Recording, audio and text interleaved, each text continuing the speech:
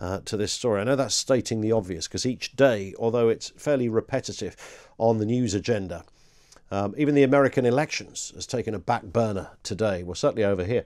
That will re-emerge, of course, as the days go by.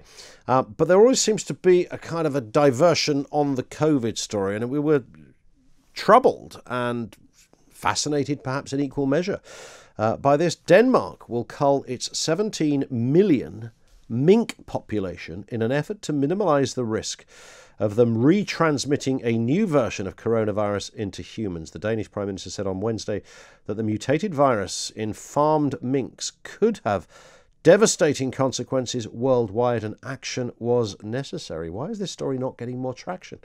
A government report found the mutated form of coronavirus from mink has now been found in 12 people in northern Denmark. Let's speak with Dr. Simon Clarke, virologist at the University of Reading, who's been following this case. Extraordinary, Simon. Who'd have thought this one a couple of weeks back? A mass mink cull and a new mutation of coronavirus. Afternoon, Ian. Yeah, we know that the virus is mutating. People have been asking me about that ever since February. That's normal, that's natural. And somehow it seems to have got it from a human into a mink and then back out again.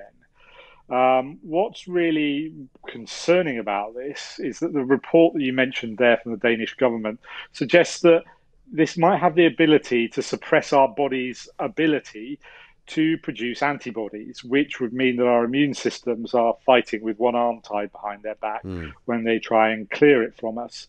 Now, it's a bit difficult to comment in detail about it because that report is written in Danish. My Danish isn't that good, I'm afraid. Yeah. So until it comes out in English, I'll have to. Yeah, which oddly, on that note, though, Simon, I was kind of surprised about that. Well, you heard me say, why is this not a bigger story? Because I think this is pretty significant. I mean, it's significant if you're yes. It's significant if you're a mink for a start, because there won't be any left in Denmark. I'd imagine if you're a mink farmer, not that they get much sympathy around the world, but it's massively significant for you. But actually, this idea that this mutation of the virus would be as troubling as you've just outlined, you'd think might be a bigger story in itself. You might, yeah. And ever since this popped up, people have been jumping up and down saying it'll burn itself out, it'll burn itself out, it'll mutate and become less of a problem. And that could have happened. It hasn't, but it could have done. But equally, it can become more dangerous. And that's what appears to have happened. So, and of course, if it can happen in mink, it could probably happen in other animals as well. Yeah, well, I was going to say on that wider point, when it comes to viruses, I mean, do pigs get the flu? Do monkeys get other viruses? Pigs definitely pick up human flu viruses, yes. Okay. Absolutely. And we know that all sorts of things come from monkeys to humans as well. That sort of primate jump is not a difficult one. Yeah, I would imagine. And in terms of mink, I mean, have they been under the spotlight before in your world as, you know, well, here's a new virus, let's keep our eye on the minks, because we know what those kids are like. I've got to say, they're not an animal which really often crosses my mind. No, I don't think there's anything specific about mink that make them any more dangerous than anything else. Well, yes, I mean, they look lovely and cuddly, but they would actually take your face off. We know that much, don't we? Yeah. But in terms of how dangerous this is, I mean, do you sense that the Danish government are playing this a little cool? You know, the idea that it'll sort of burn itself out. I mean, they're big. I'm sure somebody in a wet market somewhere on the other side of the world perhaps thought that once upon a time. Yeah, well, I think the Danish government, I should say that this State Serum Institute in Denmark, who've been doing all this work, are very good at what they do. I'm sure. So I have complete confidence in their abilities. They will be watching this like a hawk to see how well, if it spreads. Just because it gets from mink to human doesn't mean it can go from human to human. Gotcha. I bet it probably does, though, but that's not a certainty. Yeah, and when I saw, there's only been 12 people, I can remember back in March when we only had 13 people that had died in this country of coronavirus related or with coronavirus, with COVID-19. So the fact that it's only 12, and we should always be aware of that word only when talking about viruses, particularly ones we don't know an awful lot about still. Yeah.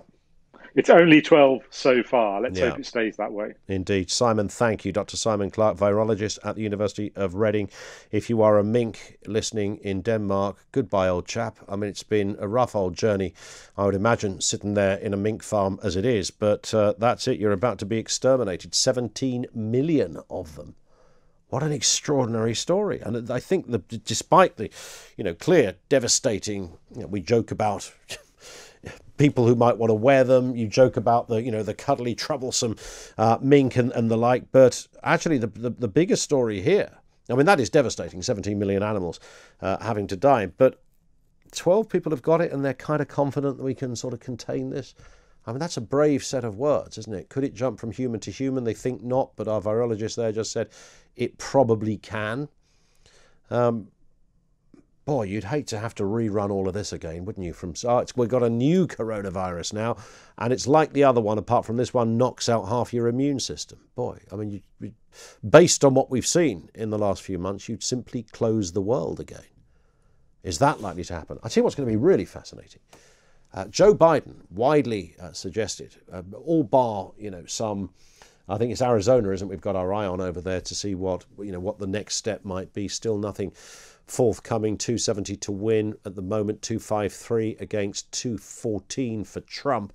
The smart money is saying that it's going to be Biden. It's interesting. Yesterday morning, so I watched all of this unfold, as many of you did as well, throughout the night, and as those results came in, it was, firstly, there was no landslide for Biden.